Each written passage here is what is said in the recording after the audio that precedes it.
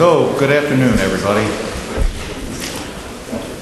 It's a great privilege and pleasure for me to be able to moderate this celebration of Aziz Rana's truly exciting new book, Two Faces of American Freedom. I'm just the gatekeeper here. I'll introduce our speakers and keep the time loosely. And after each of the speakers has had his or her say, there'll be an opportunity for Aziz to respond, and then an opportunity for all of you to offer your observations or ask questions. So let me begin, first of all. By the way, my name is Greg Alexander. I'm on the faculty here. Let me begin by offering a very brief overview of what is a very complex, subtle, and insightful book. Two Faces of American Freedom offers a new account of the American experience from the colonial period to modern times, placing issues of race relations, immigration, and presidential power in the context of shifting notions of empire and citizenship. It does so by focusing on how the country was first and foremost an experiment in settler empire, as Aziz calls it. Today, while the U.S. enjoys tremendous military and economic authority, citizens are increasingly insulated from everyday decision-making. This was not always the case. America, Aziz argues, began as a settler society, grounded in an ideal of freedom as the exercise of continuous self-rule, one that joined direct political participation with economic independence. However, this vision of freedom was politically bound to territorial conquest and to the subordination of marginalized groups. While presentations of the American Revolution as a radical event often highlight its egalitarian aspects, Aziz maintains that the revolution was just as much about defining the future of imperial colonization. Aziz also reconceives American immigration history, illustrating how the 19th century's de facto open borders were tied fundamentally to an ethnically exclusive and Republican vision of expansion. In essence, historic practices of internal liberty and external power were not separate currents, but rather two sides of the same coin. Nonetheless, at crucial moments, reformers and social movements sought to imagine freedom without either subordination or empire. By the mid-20th century, these efforts failed, resulting in the rise of hierarchical state and corporate institutions. This new framework presented national and economic security as society's guiding commitments and nurtured a continual extension of America's global reach. The book ultimately envisions a democratic society that revives settler ideals, but combines them with meaningful inclusion for those currently at the margins of American society. Our first speaker is Professor Nancy Rosenblum, who is the Senator Joseph S. Clark Professor of Ethics and Politics and Government at Harvard University. Professor Rosenblum specializes in the history of modern political thought, contemporary political theory, and constitutional law. Her latest book is On the Side of the Angels, an appreciation of parties and partisanship, published by Princeton University Press in 2008.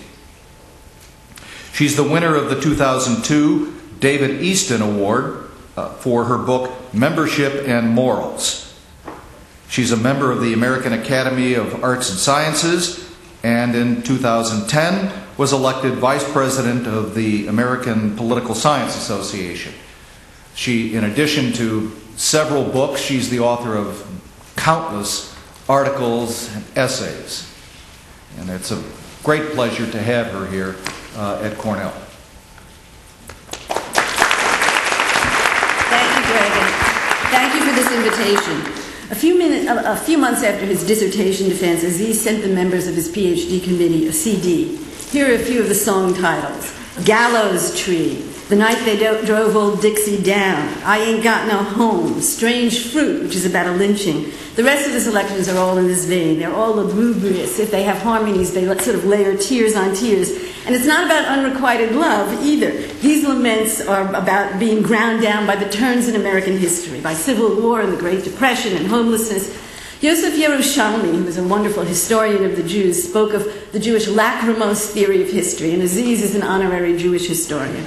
Of course, it's wrong to think that intellectual and aesthetic sensibilities are always matched. I mean, people aren't of a piece. And this music can't be a perfect mirror of Aziz's intellectual temper, since he describes himself as an embedded critic, and it takes at least an iota of optimism to think not only about how we got to be the way we are, but how we might be better, and to find resources in our damaged past, to find hope in what are, after all, lost causes. Now, in this comment, I want to, on Two Faces of American Freedom, I want to do three things. First, I want to reflect on the kind of scholarly work this is, its genre, and its significant contribution. Then I want to raise a question about the political dynamic of progressive change. And finally, at this time, I want to make two meta-observations about Aziz's general orientation.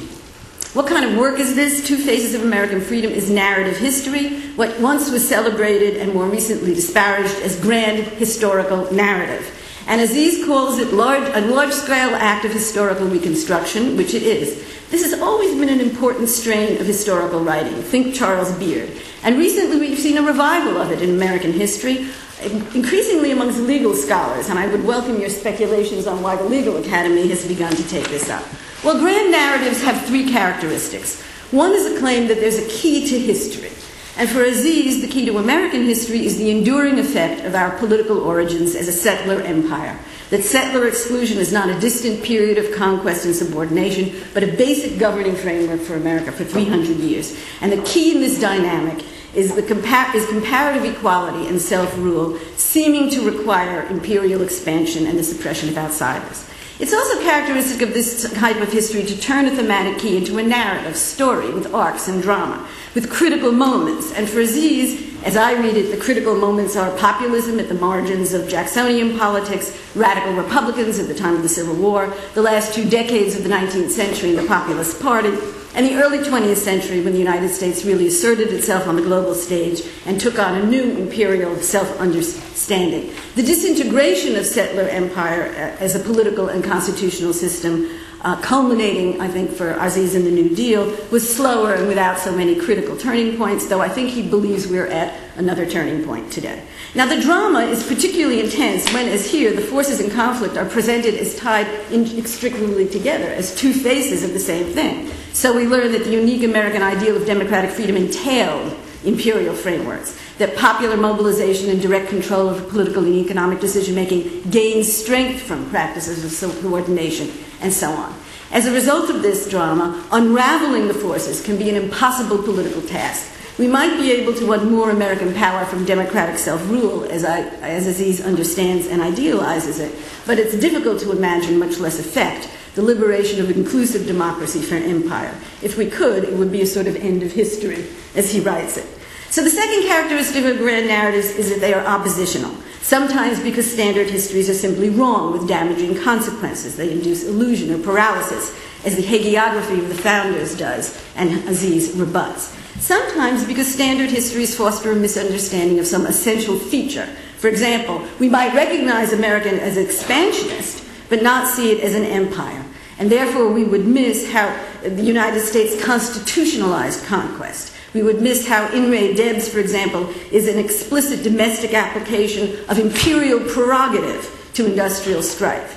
And finally, opposition history is necessary because standard histories are fragmented. That is, the little threads aren't woven into a comprehensive narrative. For example, one of the threads of American historical writing is American anti-statism, that we see it as foundational and built into our individualism. And Aziz points out that the failure to set this in the context of a settler empire makes it that we see these as episodic, as foundational, whereas in fact they're episodic.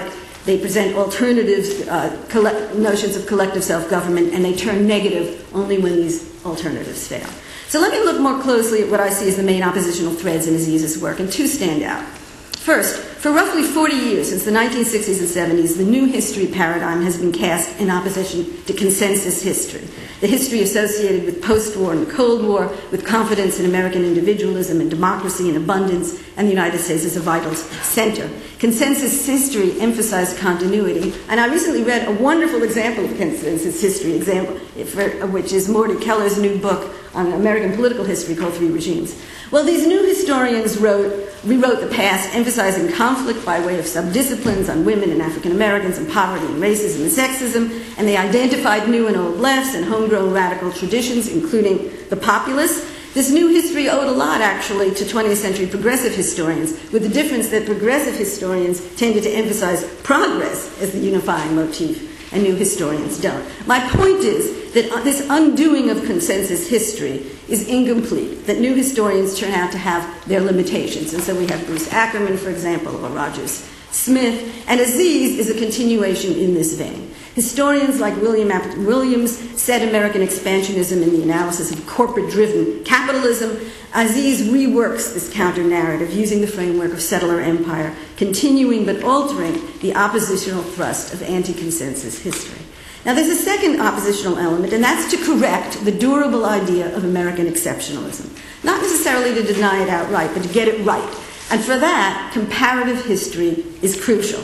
Settler empire is Aziz's original and I think very interesting way of getting in, by setting the American experience in the framework of a typology of imperialism and colonialism, and in the framework of a typology of relations between metropoles and indigenous peoples. And for me, this is the most original and important aspect of the work. I see Aziz's book in the context of several decades of historical work on comparative global history, sometimes known as American studies, and studies of 19th and 20th century imperialism that focus on comparisons across time and global regions. So let me talk very briefly about three pieces of Aziz's counter-settler empire that are corrective to American exceptionalism. First, it's been said that before it was a place, the New World was an idea.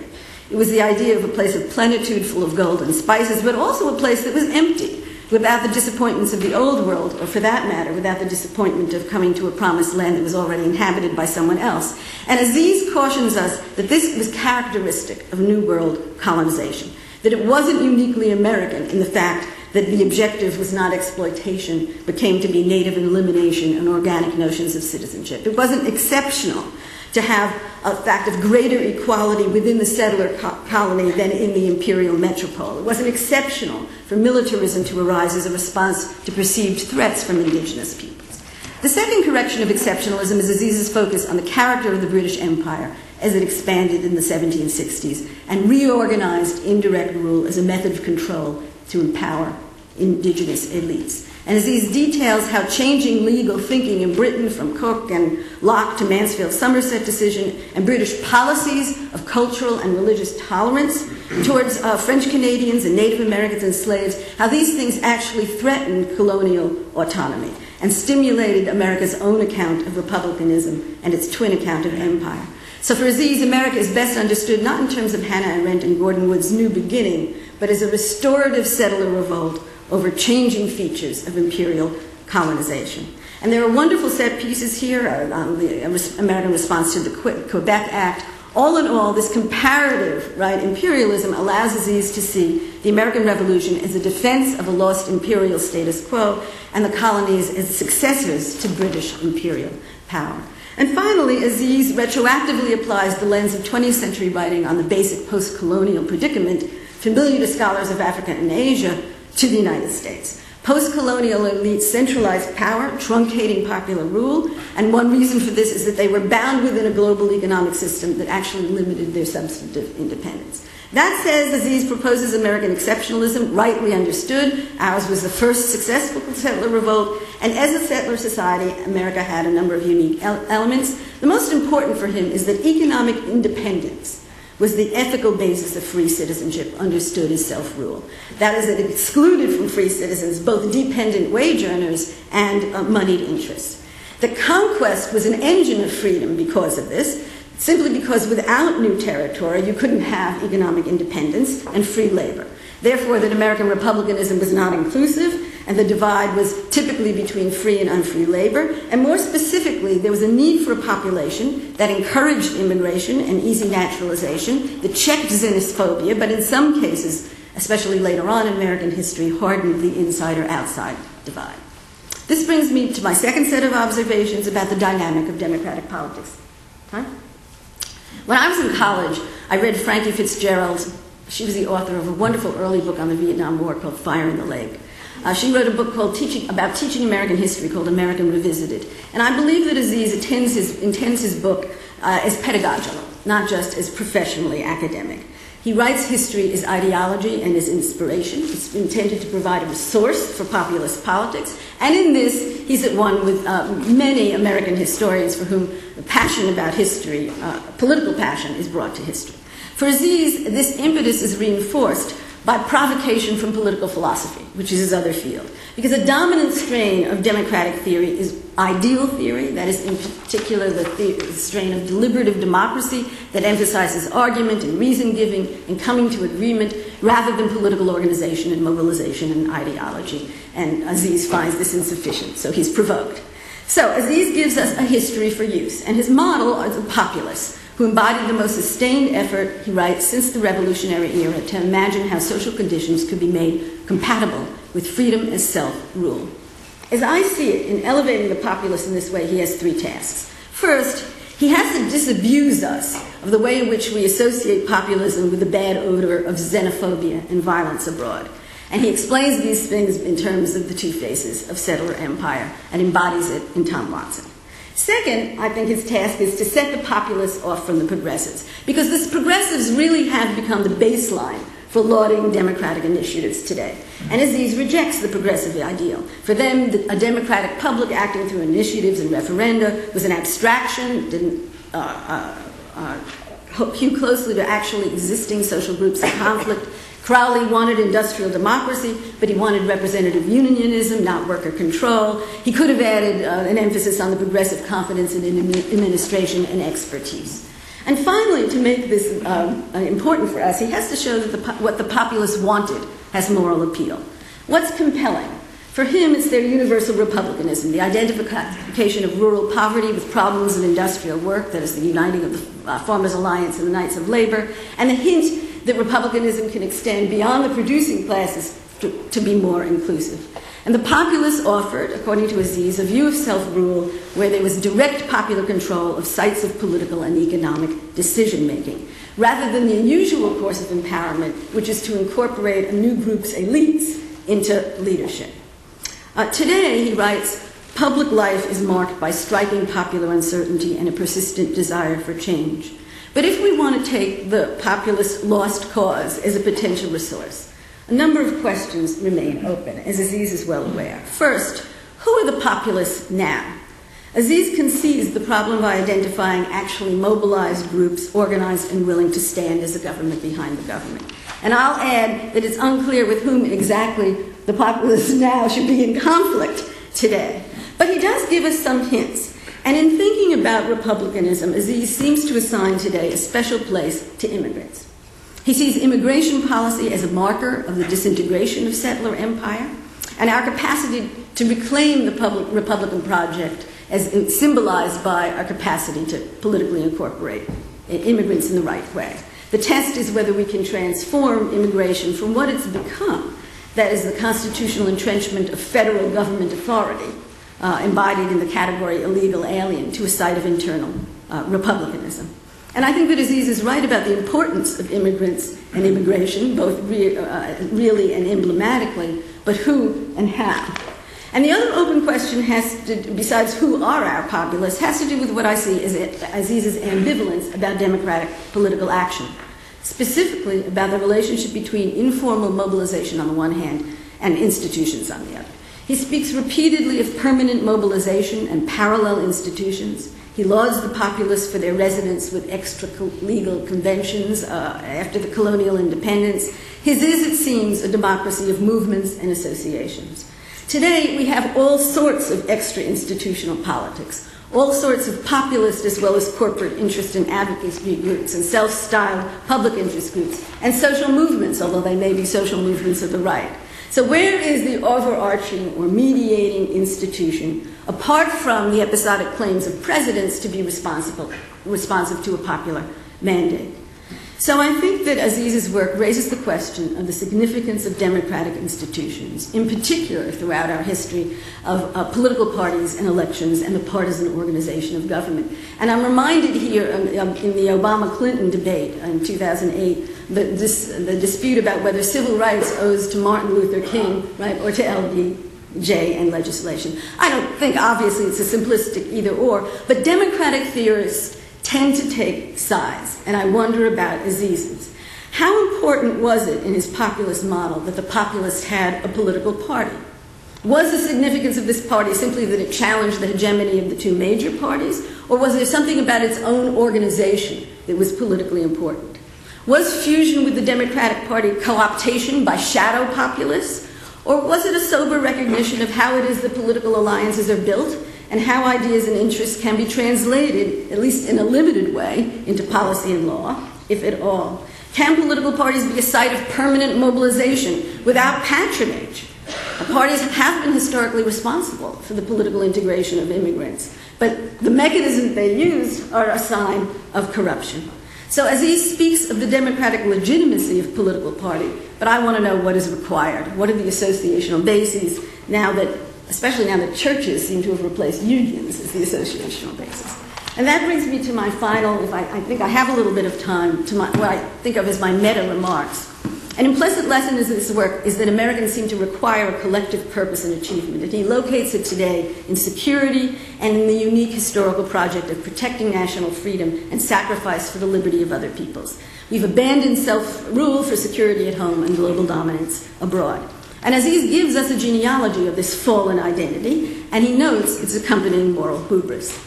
I want to consider whether Aziz understates the role of religion, whether he understates the role of religion in this history generally. Of course, he comes upon in particular moments of the Puritans, for example, or particular examples of religious exclusion.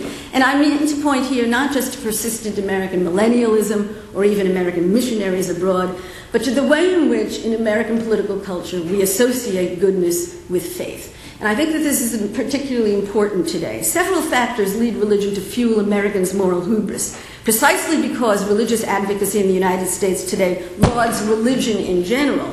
And because people of faith comprise a majority, religion reinforces the assumption that Americans are good, their intentions virtuous.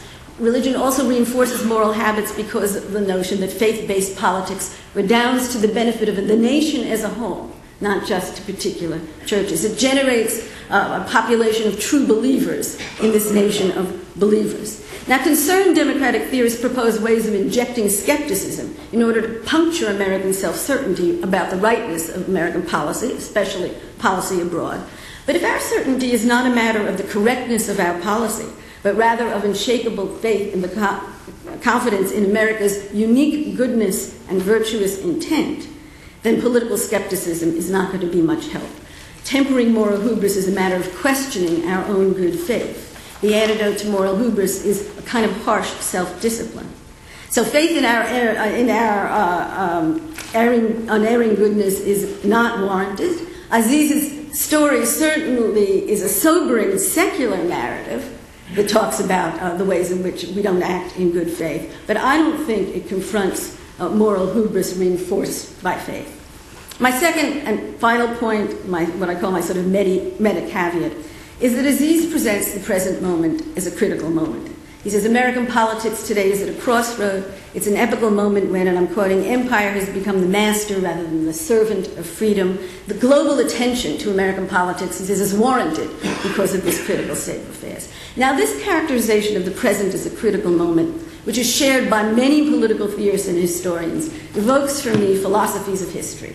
in which now we are finally on the path to enlightenment, or we have an opportunity to replace scarcity with abundance, or to throw off subjectship for free citizenship, or now we're at a negative crisis point. At this moment, we face an existential threat to the human species, for example, or we're now in a post-sovereign, post-democratic era, or now we are finally solidifying our bad imperial identity.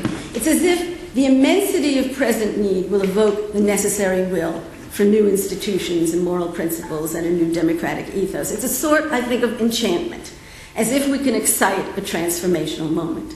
So why do we? Why does Aziz resort to this? Well, we should never underestimate the rhythm of academic life cycles and the state of the field, or the philosopher Kant, who said that seeing the present moment as a critical one was a minor motive for political action, or maybe just a consolation for the fact that the worst may be an occasion for something better. And I don't want to accuse Aziz of being extravagantly epical. He's not. He's comparatively restrained in situating our moment in history. He calls it a crossroads, not an apocalypse. And in any case, this is better than a democratic politics that's framed by news and election cycles. But better still, in my mind, would be ordinary political time. And that returns me to what I take to be the main political question to Aziz about where we are now. Who are the agents, with what institutions, that can make some headway against what forces on behalf of democratic self-government? Thank you.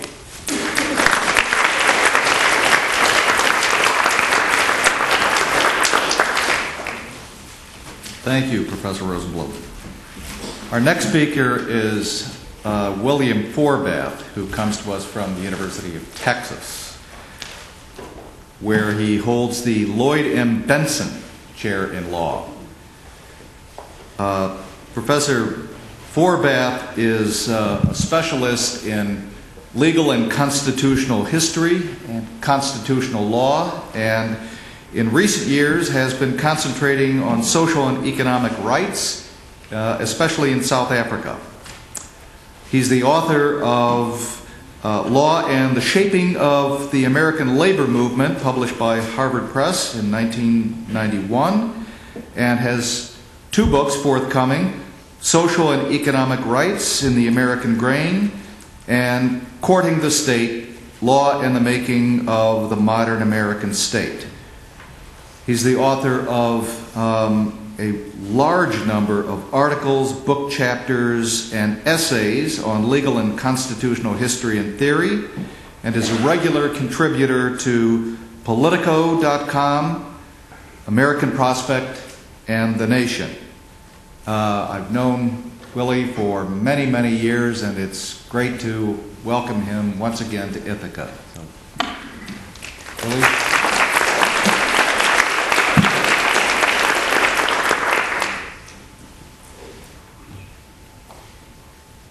It is wonderful to be here. For my money, this is really one of the best law schools anywhere. What a wonderfully and deeply interdisciplinary faculty, and what a prize you got in. As that laundry list suggests, I come as a veteran in the field Aziz is plowing, and I fancy myself also a connoisseur of the literature that lies at the intersections of history and constitutional theory that Aziz works in. And I'm here to tell you that he really has produced a masterwork, very much the most ambitious project at that intersection. Its reach and its range surpassed most anything else. To me, its foremost contribution lies, much as Professor Rosenblum suggests, in tying the history of ideas about liberty and citizenship to the history of empire and settlement, and coining the notion of settler freedom. Aziz has truly great synthetic powers and an even rarer gift for teasing out the core normative elements of complicated and sprawling outlooks and ideologies. I especially like the way he sets up the political and constitutional ideas of the Revolution and founding period in the transnational context of overturning the British Empire, as Professor Rosenblum again suggests. And for reasons that will become apparent, I like his discussion of the royal prerogative and the governance of colonial subjects and the way that becomes an organizing trope that he carries through to the book's final pages. And that's about all I'm going to say in praise of the book. So I just want to remind him he has few more enthusiastic fans outside his immediate family than I, and now I'm going to offer some critical remarks. As Aziz knows, I think the book's sure-footedness dwindles when it comes to the 20th century. And so, speaking more as an historian than a theorist, but an historian with some theoretical interests, right? I think that re-reckoning with the 20th century and the administrative state is the task that lies ahead for Aziz. I think that the account of the 20th century here falls into a trap that many historians and theorists of Republican liberty fall into. Call it the Golden Age trap, the trap of a lost past and an irredeemably fallen present. This elegiac kind of history isn't distressing for conservative thinkers, but Aziz is no conservative. He's unabashedly in search of a past that offers normative resources and reform visions for social transformation in the present.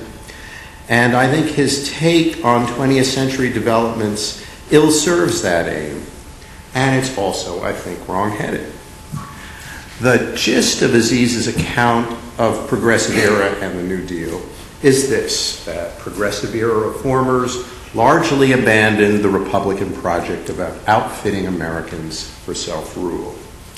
New Dealers hammered into place a new intellectual and institutional framework that completed that abandonment and replaced it with a new vision. Freedom as self-rule, as political participation, and economic independence gave way, as Nancy suggests, to freedom as material security on the one hand and national security on the other. A decent livelihood was no longer a means or an underpinning for liberty, but the end itself, right? The institutional accompaniment of this ideological sea change was the rise of the administrative state. Populism recedes, and with it, in Aziz's narrative, the dream of a decentralized democratic economic life, right? In its place comes the new administrative apparatus built up by progressives, the ICC, the FTC, and later in the New Deal, the National Labor Relations Board, all stand in this narrative as monuments to the demise of mass participation in democratic ideals and practices. And no wonder, right? The administrative state, with its reliance on discretionary executive authority, is really, on Aziz's account, the 20th century resurrection of the old royal imperial prerogative, the very kind of state power that the 18th century North American colonists had waged a revolution to overcome, the very kind of state power that the 19th century Republican constitutional order had reserved for dependent subjects, blacks, Indians, women, but not white men. Now, under the earnest gaze of progressive state builders and the warm smile of Franklin Roosevelt, the royal prerogative returns in Aziz's narrative in the new guise of administrative discretion and bureaucratic regulation. To be sure, the New Dealers who fashioned the NLRB talked economic democracy, and the era saw mass mobilization and insurgency in the new industrial unions, but the deep structure, the institutional DNA of the National Labor Relations Act ensured that what the nation's labor law would amount to would be the channeling of discontent into administrative procedures and top-down rule. Right? The progressives and the New Dealers and their New Deal progeny longed to make American government more European. And that's certainly true. And on Aziz's account, they succeeded all too well. They ended up wrecking the Republic on the shoals of European statism. This is an elegant narrative. The return of the royal prerogative is to me a brilliant trope.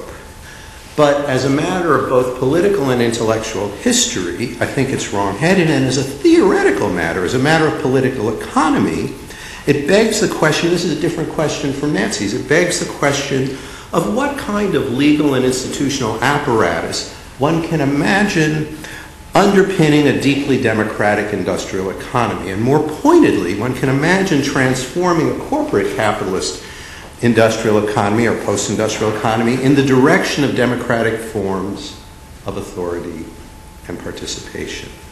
Can one imagine, right, a set of legal and institutional arrangements that accomplishes this without, in very significant part, involving various forms of central state administration?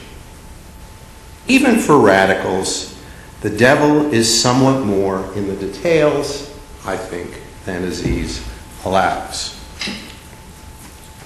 So let me unpack that. In fact, progressivism is better understood as having two currents. The dominant one is the one Aziz describes, the managerial or administrative impulse that celebrated expertise. But there also was a democratic one, far more continuous with the Republican ethos, 19th century republicanism, than he sometimes allows. He concedes, or he sees and elegantly describes that continuity in the realm of ideas and high intellectuals. But my claim is that it also endured in institutional projects and political ones as well, right? One can see it in the very state-building projects that Aziz sees as republicanism's demise. So take the ICC, the Interstate Commerce Commission. What were the stakes in the railroad rate regulation debates that brought about the ICC? They were the nation's market geography. The aim of many of the reformers attending the ICC, including its first chair, the old mugwump turned progressive Thomas Cooley, was to thwart what they called the forced centralization of the nation's manufacturing economy by emerging corporate elites in favor of more decentralized regional development. They hewed to what economic institutional historian Gerald Burt calls regional republicanism, right? In the service of the kind of Republican political economy Aziz prizes. Or take the National Labor Relations Act. Aziz suggests that allowing administrative state actors into this domain to oversee union elections and enforce employers' duties to bargain with unions was the camel's nose for top-down, bureaucratized labor relations and a pacified industrial working class. But the history is more open-textured, and the actual experience of unionized workers under the Act has involved a vast amount more participatory democracy that Aziz overlooks, right? As with progressivism, so here there were key state actors and architects devoted to just the kind of managerialism that Aziz laments. But there were also, both inside and outside the state, those who envisioned and tried to fashion, and for various seasons did fashion, an agency that opened space for democratic engagement in workplaces and also opened institutional space for movement energy and movement commitments in the state administration, right? This depended, as they understood, and as was historically the case, on a politically active union movement, but that was hardly a pipe dream in the 1930s and 40s. It was afoot. So, in sum, as he plunges into the 20th century, it seems to me, Aziz's eye for the complex and contradictory faces of ideas and ideologies gets somewhat blinkered. So he can see, to his credit, the democratic and liberatory dimensions of institutions that many historians see as really calamities. Tammany Hall, right? Mass political participation. In Aziz's hands is sort of, what can I think say, as Nancy did more gently, somewhat idealized as engines of popular public political education and engagement. But I venture there was as much popular political, economic education and engagement in the CIO unions, which only came into being in virtue of the NLRA, than went on in Tammany Hall. Or even that went on in the lecture circuits of the People's Party, about which I've written as lovingly as has Aziz, right? So I think that happily for the project of sort of rekindling popular self-rule and institutions that conduce to it, and this may just be the historian who always sees continuity, right, and not epochal change. But in any event, I think there are greater continuities in the 20th century with the impulses that Aziz laments than he allows, and I think that's a good thing, right? For those of us who would like to find in history, right, normative and imaginative resources such as those that Aziz looks for. With that said, thank you for a magnificent book and the beginnings of a beautiful friendship.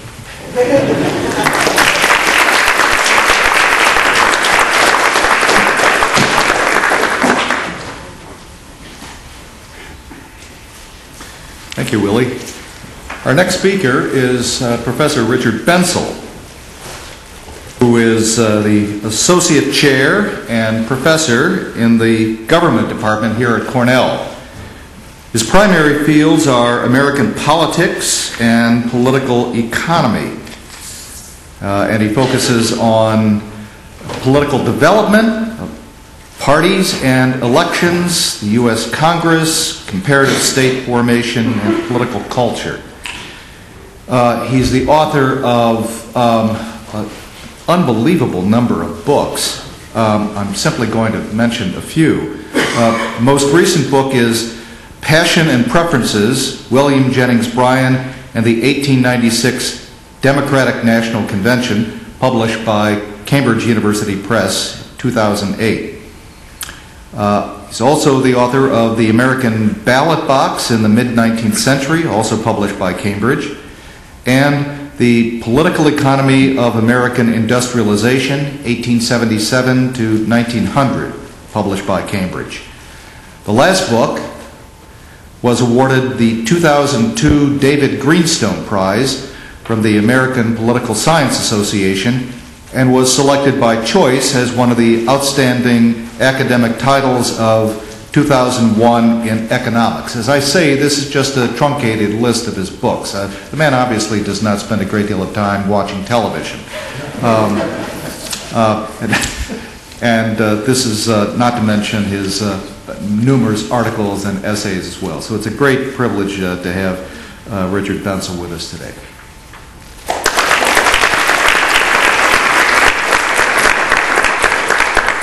Thank you, Greg.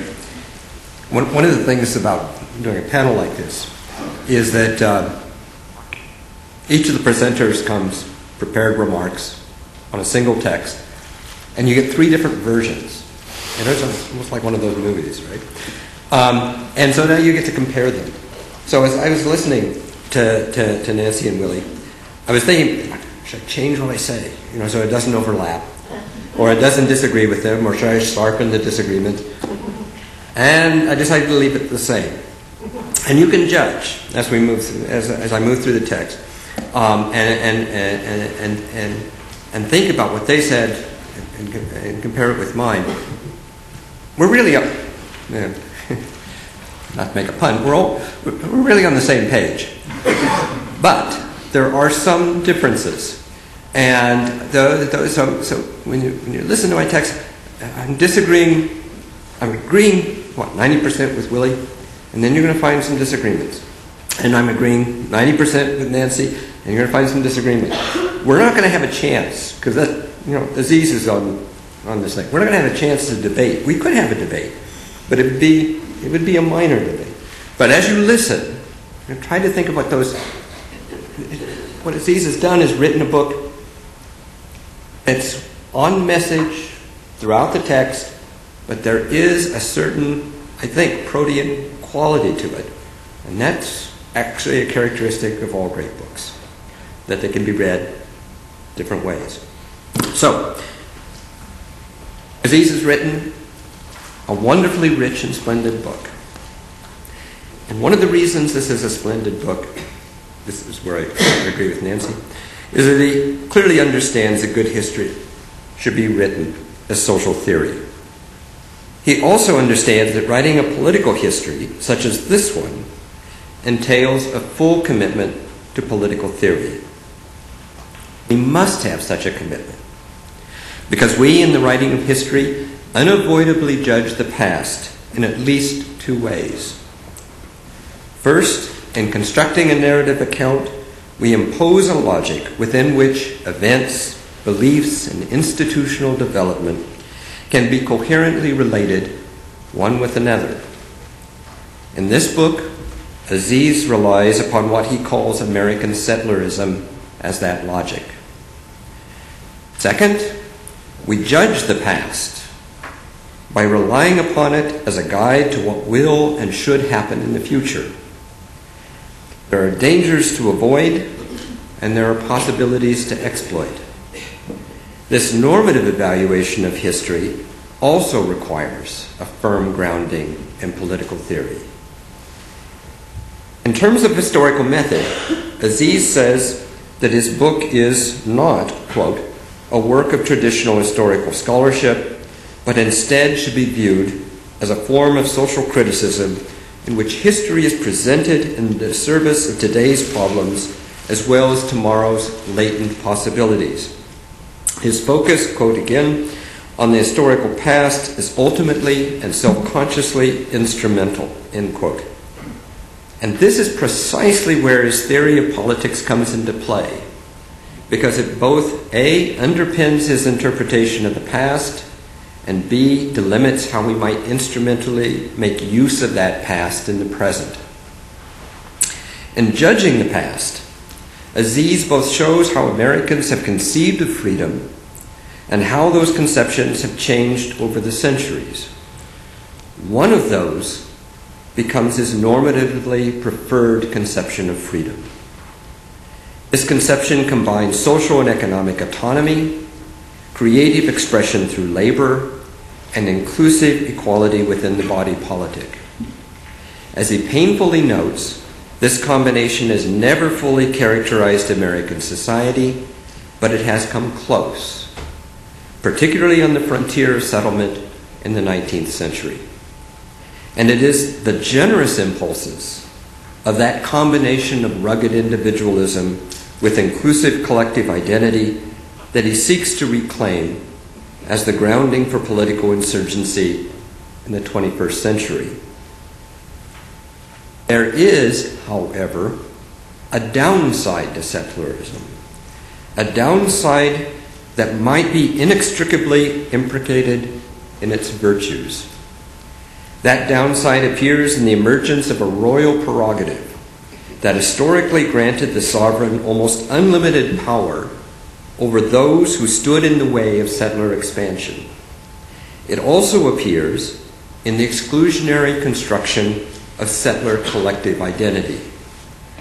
As exhibited in the modern world, Aziz regards these as a pathological inheritance that drives both an executive-centered imperialist foreign policy and a rather viral deployment of American entitlement in, for example, contemporary immigration policy. Aziz has written what we might call an ideological history of the American nation, in which the mentality and value orientation of settler communities has been the central pivot around which most important political disputes have revolved. The mentality and value orientation of settler communities emerged from a combination of material practices through which settlers organized their lives and political conflict with forces, groups, and institutions outside those communities. From that perspective, there is a bottom-up dimension through which the material reality of life on the frontier provided the rudiments of what became a distinctly American notion of freedom. And there's a top-down dimension through which settler confrontation with other groups and institutions, such as British imperial administration and modern industrial corporations, forged those rudiments into a coherent political philosophy. In my own work, I would understand this combination of bottom-up and top-down as political culture, a term that Aziz uses, but uses very sparingly. Much of the narrative that Aziz has given us has a strong determinist flavor, in which political choices are implicitly decided within this political culture even before they are actually recognized as choices. And I do not mean this as criticism. My understanding of our task as political historians is to explain why things happened one way and not another. And that is a determinist project, even when we are, at the same time, describing the scope of political possibility. In that sense, one measure of our analytical success is how much we can present as determined by our theoretical framework. And this book, from that perspective, is very, very successful. But that very success gives rise to some fundamental interpretive questions. First, who are now the bearers of American settlerism? When there was actually a frontier, the bearers of American settlerism were, of course, the settlers themselves. From a Weberian perspective, it is they who vitalized settler conceptions of freedom, bearing the ideology through time and putting it in play in politics. But who became the bearers of settlerism once the frontier had ceased to provide a material grounding and identity for those settlers? Aziz seems to say that the bearers have become all of us, because, quoting, the centrality of settler colonialism to the development of national institutions and ideas remains essentially hidden in collective consciousness. He also notes, quoting again, Americans today rarely conceive of themselves as tied to a settler past or ideological project. He then adds that by failing to place the national project within the context of settler colonialism, public discourse in the United States essentially forgets the conditions that gave rise to American accounts of liberty. Basically, Aziz has given us two logics through which to understand the influence of the frontier on American conceptions of freedom. The first was firmly grounded in the material reality of settlers and their confrontation with other groups and institutions. The second came of age once the frontier had vanished as a material reality, and as the passages I just quoted seem to indicate, lodges American settlerism in the collective subconscious of the nation. The shift from the first logic to the second answers the question, who are now the bearers of American settlerism? The answer is that we all are. But it raises another question. If settlerism now resides in the collective subconscious, how can we as a political community choose our destiny? The question reduces, for a number of reasons, into another. Who does the choosing in contemporary American politics? I don't know how Aziz would answer the question, but it is clear that he believes that a resurrection from the collective subconscious of the original settler conception of freedom is the best hope for recovering the right to choose our destiny in a contemporary American politics. If such a resurrection from the collective subconscious were possible, we could then ask, who could do this? Aziz suggests that immigrants now in the United States, when joined to the social coalition that Martin Luther King attempted to construct, might play this role. But he then more or less dismisses that possibility as remote at best. He then more or less, my own attention became focused on who in the past had had the most autonomous agency in Aziz's account. Settlers were the wellspring of settlerism, but they were tied down by material conditions on the frontier. Elected politicians were more autonomous, but they too were tied to settlerism through elections. My own feeling is that judges, and particularly Supreme Court justices, have most often played an autonomous, albeit supporting role in articulating American settlerism.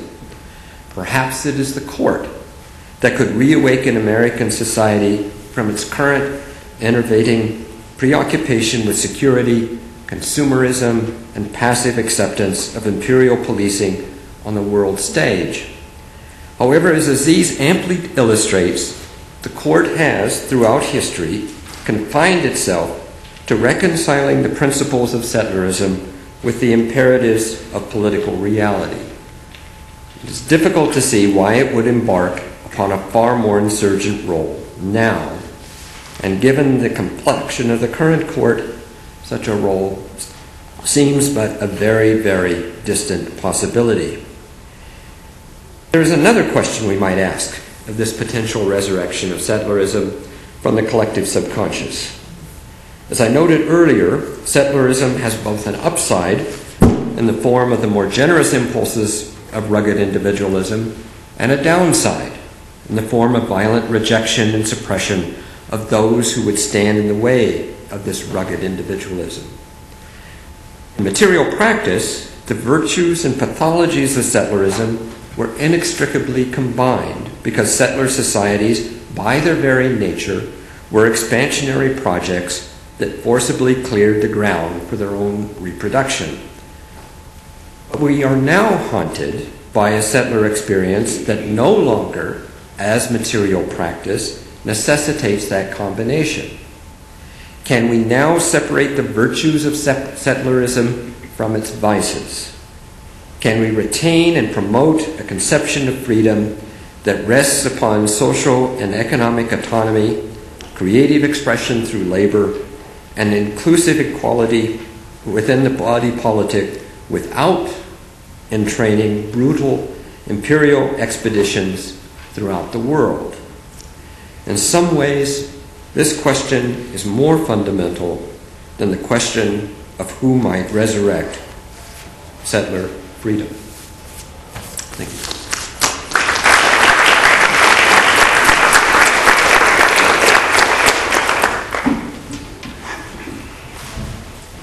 Thank you, Professor Bensel. All right, now we'll give the victim of our roasting an opportunity to get his licks in. Aziz? Well, the first thing that I'd like to say is thank you to the law school for putting on this event, Eduardo, who did all the heavy lifting with the organizing, as well as Rachel, who's helped me a lot. I'd also like to thank the three panelists and speakers, Richard, Nancy, and Willie, all of whom have been really key interlocutors and influences for me, and it's meant great for me that they've decided to participate, they've read the book, provided such wonderful and extensive comments and feedback, and made the effort to come here from far away. So I really appreciate it. I'm not going to speak that long in response. What I think I'll do is just respond to a couple key themes that have been presented really across all of the different comments. And the first one that I'm going to respond to is the idea of a critical moment. And what's that doing as a trope in the book? There are two different ways that I talk about a critical period or critical moment. It's not something that I try to emphasize, that oftentimes it's used in the book just as it's used with various other forms of political writing as a polemical method or a way to engage and incorporate readers in the seriousness and intensity of the project at hand. But there are two ways that I use it. The first way is something I think is historically significant as just sort of a defense of the argument. That's that I see the late 19th and early 20th centuries as a defining period of American experience. According to my argument, from really the early 17th century to the late 18th century, the U.S. was coherently a project in settler empire. This means that all of the different components that Nancy laid out were sort of ground bedrock elements of the American experience. So a radical Republican idea of liberty as collective self-rule were all the primary sites of economic, political, and spiritual life that was emphasized by a notion of economic independence and one's control over labor as a precondition for participation. An emphasis on territorial expansion, an idea that freedom couldn't be universalized, and so there would have to be outsider groups that engaged in the most degraded forms of work. For example, slaves were basic, the other side of the experience of liberty. And then finally, a defense of open borders and the need for new, preferably European immigrants to sustain a project of settler expansion. The late 19th century, for a variety of different reasons, this basic project starts to collapse. That you have industrialization, you have the Civil War producing different accounts of racial politics in the country. You have the closing of the frontier that says that immigrants are now increasingly competitors. And what this means is it creates openness for thinking about the future of American politics and what elements of the old settler framework should be sustained and what should be overturned. And as a result, I view the period as one in which, in a sense, our modern state framework and our modern conditions really hadn't taken hold. And for that reason, there are a variety of different kinds of arguments that you see being presented. We have arguments by populists, we have arguments by progressives, we have arguments by laissez-faire Republicans. They're attempting to hold on to previous traditions of politics under circumstances where they don't really seem to make sense. This is how I see arguments about freedom of contract as expressed in cases like Rosenblum. And what, in this context, the populists do is they present an alternative account of how a modern, progressive nation-state could have been shaped and formed in ways that avoid some of the pitfalls of contemporary politics. So that's one sense of what a critical moment is doing. The second sense is a claim about the present. And so this is how I use the idea of the U.S. being at a crossroads. And in my view, basically all contemporary politics in some way are at a crossroads. That it's just the very nature of being committed and engaged with political life. That every single moment is uniquely defining of the possibilities and pitfalls of what can produce various forms of transformative change. And so in this way, the idea of a critical moment is, in a sense, an author's trick, but it's also a claim that politics is centrally important regardless of the specifics of the time. But I do think that our present moment has particular specifics. And that's that, in various ways, the social bases that sustained what I view as 20th century progressive politics, especially agrarian radicalism, that was a part of the populist movement, but also in many ways a part of the New Deal. The labor movement, that was a part of the populist movement, but also a part of the New Deal. And the civil rights movement have all found themselves demobilized to various extents. So the nature of transformations in agricultural production mean that the idea of an independent homesteader disappeared, and with it, the disappearance of the radical politics that undergirded it, especially in the South. And this explains to me a lot about the transformation in Southern politics. The labor movement, in various ways, has become increasingly another special interest group. This is in part co-optation by the state and processes that I both defend, but in various ways lament, that really takes up contentiously as a problem in my account. And then also with transformations in the civil rights movement, where I view the civil rights movement as essentially having two different components. It had one component that emphasized liberal integration for black elites, and that was sort of founded through the activities not just of professional blacks, but of members of the NAACP and lawyers in a series of court cases. But I see another civil rights movement that was really expressed by the activities of those like Martin Luther King and W.E. Du Bois, which saw the black experience as tied fundamentally to the experience of other colonized groups abroad, and also to the experience of those at home who found themselves victims of various forms of economic marginalization. And so that the project of the civil rights movement required, on the one hand, a shared independence project that challenged various forms of settler politics, both in the U.S. and abroad, and also a universal and solidaristic politics addressing economic problems here. And all of these different social movements in various ways are in retreat. And so the critical moment for me about the present is the extent to which we have social bases today that can defend some of the forms of politics that I think are necessary, not just for progressive politics, but also for an effort to transform the problematic elements of our institutions. So this gets to, well, what exactly is the defense of populism in the book? My view is that in some ways the dissertation, which this book was ultimately based on, had a central problem, and that it was at root a claim about a fundamental divide between populism and progressivism, and a defense of populism as a sort of nostalgic golden age that has to be returned to. My view, and this is something that I try to work through in changes to the book, is that that's actually in various ways fundamentally inaccurate. That there's a lot more fluidity between the arguments that were made during the populist and progressive period. And also that the populist legacy is itself dual. By this I mean that what was unique and important about it was that you had radical elements within the populist framework that were attempting on the one hand to criticize various forms of colonial dichotomy and empire, so to criticize the treatment of blacks, to a lesser extent, even in some cases, the treatment of Chinese, to be opposed to the Spanish-American War and various imperial pretensions abroad. And ultimately, you see the problem that white settlers faced as the same as the problem that various others outsider groups faced. And that was a problem of industrial production and the rise of new and expansive bureaucratic state. And that populists presented one variant of response that was bound to a notion of cooperative production, to a re-energizing especially not just the labor movement, but really agricultural production. And that I view the populists for a variety of reasons as ultimately not succeeding in its task. But they didn't succeed in some ways because they were far more closely tied to settler politics and settler colonial dichotomies. And so that when economic shared interests with blacks collapsed, so too did the impulse to engage in more universal forms of politics. I also believe that populists faced extensive forms of external power and pressure through fraud, the use of an increasingly coercive state, its crass modes of dissent. For these reasons, the populist movement wasn't one that was able to fundamentally transform the state.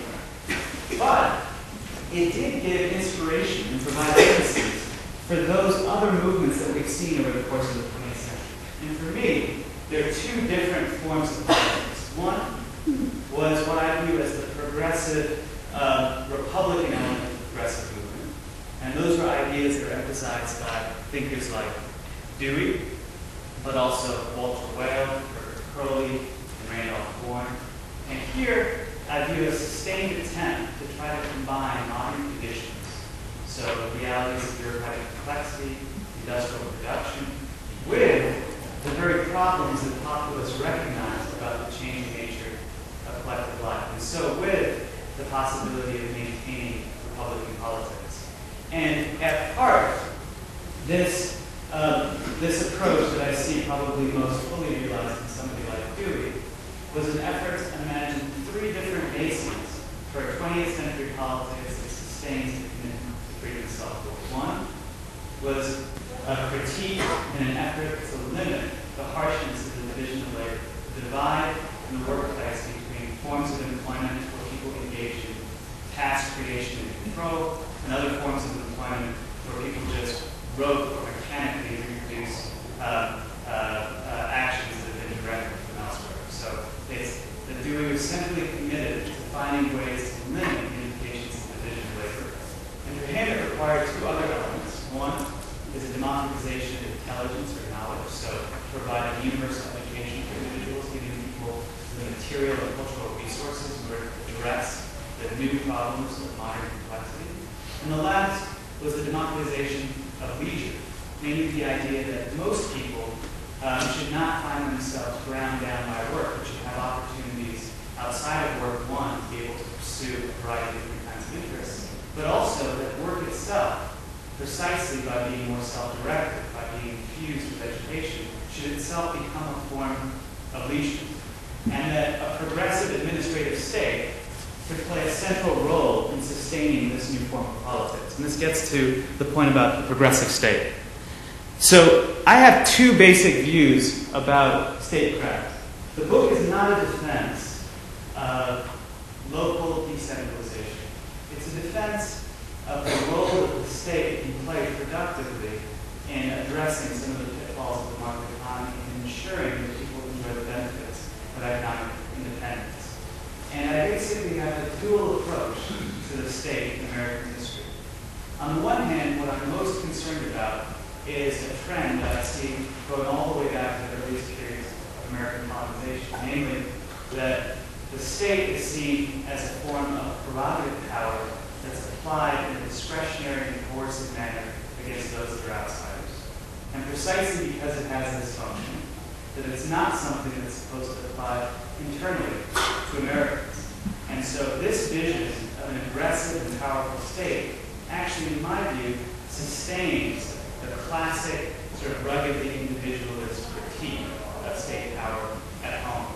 And you see it most powerfully expressed, I think, in Jacksonian Democrats who view the intrusion of state power domestically to change market relations, interfere with freedom of contract, as essentially reducing free white male settlers to the status of outsiders. And I actually think you see it at present with elements of the Tea Party, where on the one hand, you can have a strong defense of laissez-faire economic policies, the idea that the market is self-regulating, and at the same time believe that the state has a role to play in having incredibly restrictive, racially restrictive immigration policy, pursuing various forms of prevention and fraud.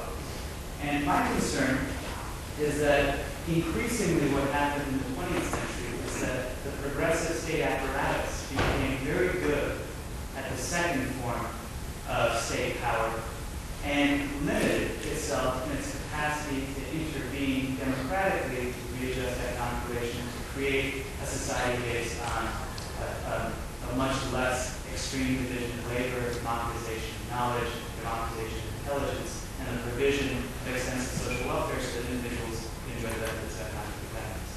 And it was this vision of statecraft that I see as expressed by Dewey and others, and that found itself under assault increasingly after the 30s.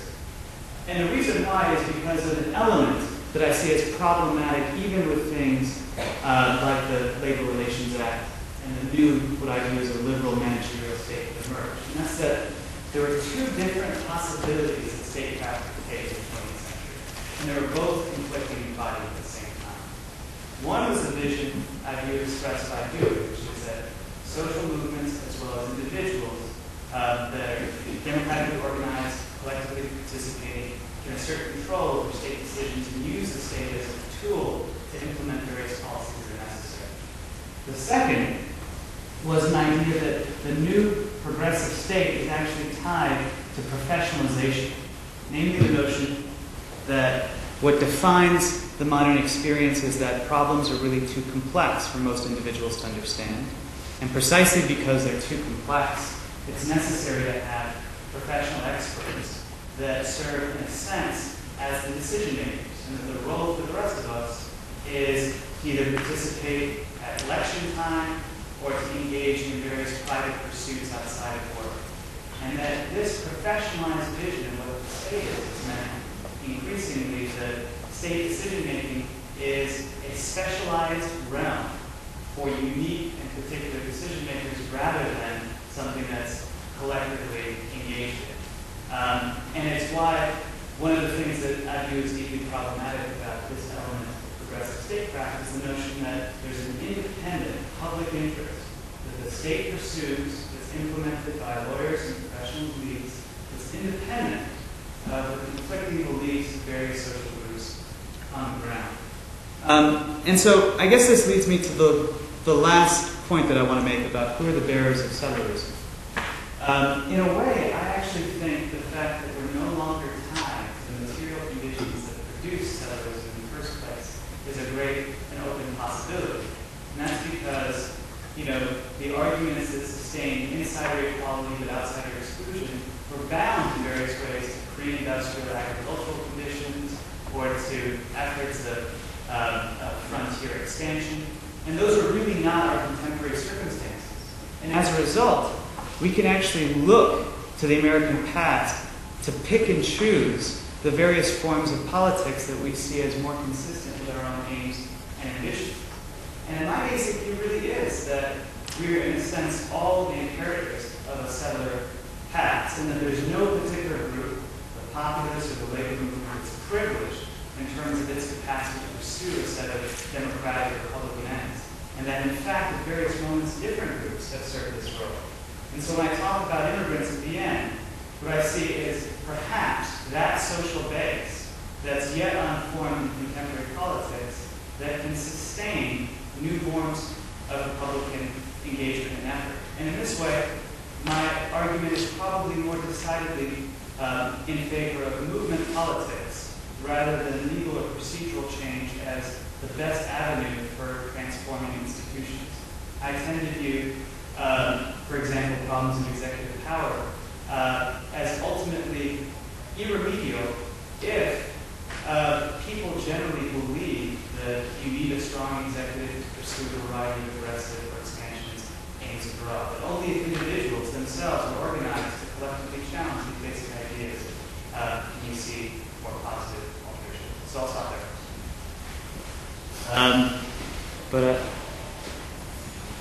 So I guess I can just sort of take some questions from the audience. Questions? Comments? Steve? I'm interested in the relationship between imperialism and economic independence. That is, I view the world this way. Hundreds of billions of dollars are spent on advertising, creating a culture of instant gratification, hedonism, and materialism. Politicians, in order to satisfy that need, feel authorized and required to engage in economic exploitation of other countries, sometimes in ways that don't really help our economies. That I would argue the war in Afghanistan, the war in Iraq, and so forth. But, and the only counter to this that I see is the horrible economic condition in which the United States is moving. That is, the debt can't be sustained forever. But I'm wondering, when we come to the stage that we can no longer engage in imperialistic projects, what happens to the ability to maintain economic independence? That is, won't there be widespread economic disastrous conditions in the United States? And what do you see as the politics of that? So the first thing would be that the argument in the book is that for most of American experience, empire actually was the servant of a pretty robust and rich account of internal equality and democratic freedom for settlers that was tied to economic independence, was tied to participation. And that what essentially has emerged since the 30s, especially since World War II and the Cold War, is that you have a continuance of various imperial pretensions, precisely those that are now taking the form of forms of aggressive international police power, interventions abroad, that are sustained as some elements of the old settler narrative, particularly the elements that emphasize millennialism, so that in order to be able to ensure that there's peace at home, all threats abroad have to be addressed. Chaos anywhere fundamentally undermines peace and security at home. And the claim that I want to make is that essentially at present, these imperial pretensions are no longer really coherently tied to the service of any emancipatory political ambition. And so in a sense, they become ends in themselves rather than means to service of something that you might think of as beneficial. And I think that you've actually basically presented it by saying that what they might sustain are various forms of commercialization or the various really increasingly structural and hardened inequalities and divides between not just immigrants and citizens, but various categories of citizens here. And I guess the thought that I have in the book is that is actually to transform how we view the U.S. So that for most of American history, the U.S. has essentially been a metropole or a center with various peripheries. And in the 19th century, the periphery was the frontier. In the 20th century, in various ways, the periphery might be foreign countries that are either clients or satellites or find themselves continually facing intrusive police power. But rather what we should do is think of the U.S. as a metropole, but with no peripheries. And so open to outsiders, but also wary of using foreign countries for economic extraction. And my basic thought is that maybe this is not adequately addressing sort of structural problems of global capitalism, but a transformation in the relationship between the U.S. and the rest of the world will actually centrally focus us on problems of economic inequality at home. That in the depths of this financial crisis, there's still been a tremendous generation of wealth. And there's also a tremendous provision of material resources. So it's one that's increasingly distributed in a way that's fundamentally problematic. And so I think that the problem in the U.S. in many ways actually continues to mirror what Martin Luther King described in the 60s as a problem of poverty and big plenty. And to the extent that that remains the case, then the refusal to think of outside parts of the world as useful for economic extraction will hopefully provide us a lens to think about how to transform this condition of poverty and money, to imagine money as something that can be reassessed in ways that provide independence from real people. But I also think that it's not clear to me that moments of economic crisis are necessarily destructive of economic independence. In various ways, previous economic crises have actually been precisely those moments for generating new accounts of Republican politics. The 1890s, the center of the populist movement, the populist revolt, was itself a serious financial decline, and it left many farmers without land as tenants because of the drop in agricultural prices. The 1930s was a depression that also ended up producing new forms of politics and movement. So I think that you can both, on the one hand, say the impending narrative of doom isn't quite clear, and that there's still a great deal of abundance that can be used in ways that productively help a lot of us. And at the same time say that economic crisis does not necessarily have to be seen as an either or game, but there's a diminishing pie. So that hasn't necessarily been borne out by these politics.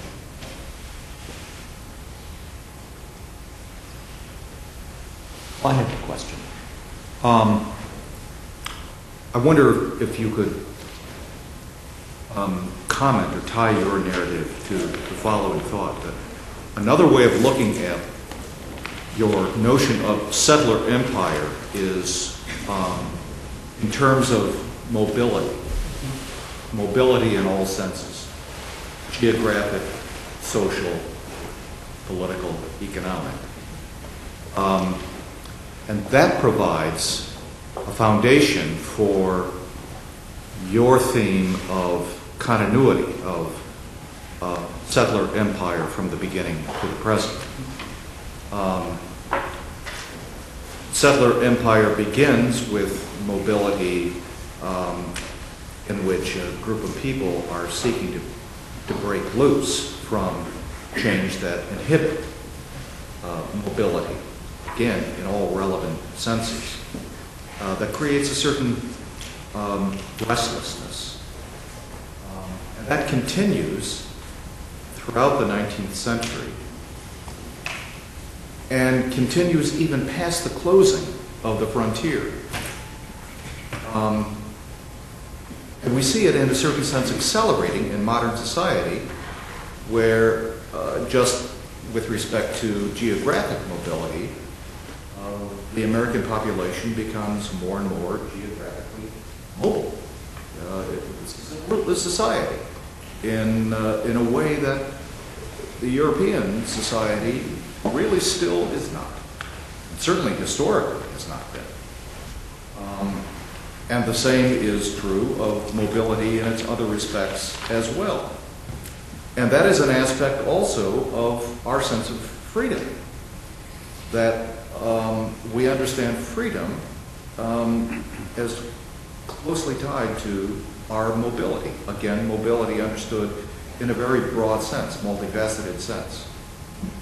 And so, I'll respond to one element, which is the question of social mobility and how it ties to various forms of mobility. So, one thing that I argue is that a central engine that sustained settler politics, really through the 18th and 19th centuries, was precisely the idea of expansion and also the use of various dependent groups like African slaves or later Mexicans who were not white or Indian. The use of these groups as dependent communities and expansion sustained what was called white populism, or the capacity for white settlers to enjoy the benefits of economic independence and land holding, or to be on the right side of the productive divides, the engaged in various forms of labor that were free rather than those viewed as unfree. And in a real sense, I think that the frontier, as well as other politics, actually did provide the benefits of social mobility.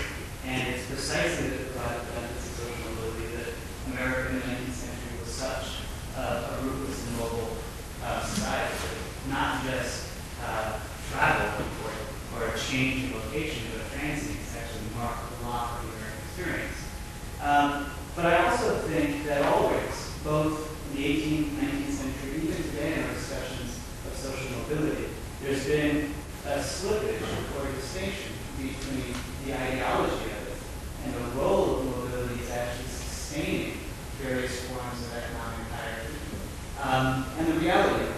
So the very real experience that some people could actually enjoy the benefits of going out west, for example, sustain and allow various arguments about free labor and unfree labor to be reproduced back home. So that even in the mid and late 19th century, many industrial workers were never able to enjoy the benefits of being homesteaders. And even today, the idea of easy and fluid social mobility contradicts some of the baseline experiences. And so, in a sense, I view arguments about mobility as part of an ideological apparatus that maintains a check on the kinds of changes that I'd like to see in how our economic system is organized. And it maintained a check in the 19th century by providing a vision of settler politics as something that was able to actually provide more people than it did benefits of internal quality. And it's precisely the closing of the frontier that, in a sense, removed from the veil of many of those involved in very radicalism, movements, labor, the notion that social mobility in the movement west was still possible made them recognize the conditions that had become dominant at home. And I also see today, similar politics, that on the one hand, the civil rights movement was really essentially about social mobility of middle-class blacks. And in various ways, the achievement of that social mobility for some portion of the black community has actually left the civil rights movement and the legacy of the civil rights movement about the tools to be able to explain what's happened to the rest of the black community. What differentiates those that are doing from the rest and the ways in which race and class join and unify. So mobility is a central theme. It's a theme that has real depth and historical fact that people do the benefits of it, but it's also been an ideological. Well, we are unfortunately out of time, so conversations can continue informally with Professor Rana, and let me take the opportunity to thank all of our speakers for taking their time and their energy to come here and participate in this wonderful celebration. Thank you all.